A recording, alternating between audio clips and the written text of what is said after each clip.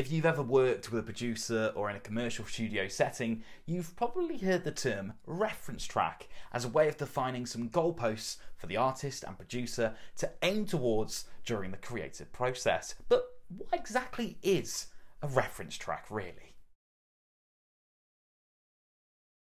Before we get into it though, make sure to like and subscribe to Music Gateway by hitting the bell icon so that you never miss any of our future videos. A reference track is simply an audio touchpoint to get the artist thinking about how they want their record to sound, as well as for the music producer to have a clear idea of what the artist is looking for.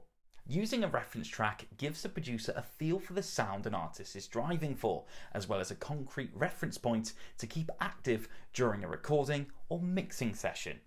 Beyond that, once all the tracking has been done, using a mixing reference is hugely beneficial because it makes the mixing process faster, easier, and ultimately more professional sounding. Using a reference track is essentially ensuring that your work is in line with the very best music producers and mixers in the world.